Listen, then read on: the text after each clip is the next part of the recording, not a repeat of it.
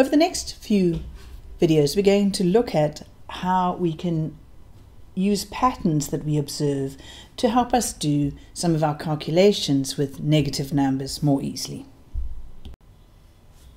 To start, I'm going to take you back to grade 1. What's 2 plus 3? Okay, I'm sure you immediately know the answer is 5, but let's look at how that happens, because this is part of the pattern I want you to see. So our starting point is 2, we're adding, so we're going up, and we're going up by 3 steps, and we'll end at 5. Now, what about negative 2 subtract 3?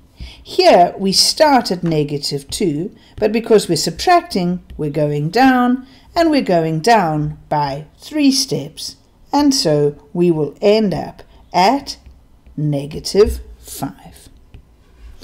Now, can you see what has happened here in the negatives is really kind of a mirror image of what's happening in the positives.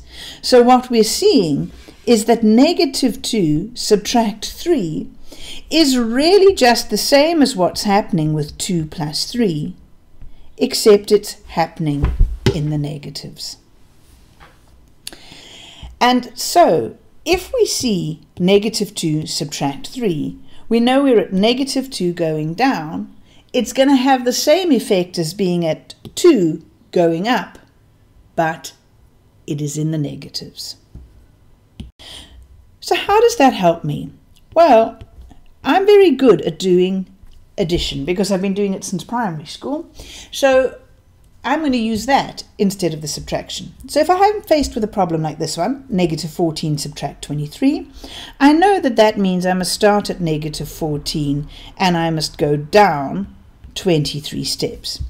But I know that that's just going to be the mirror image of starting at 14 and going up 23 steps. So I know that this thing is going to give me the same answer as if I start at 14 and go up 23 steps, except obviously it's going to be negative. And 14 plus 23 is very easy, that's 37. And so here I know my answer will be negative 37.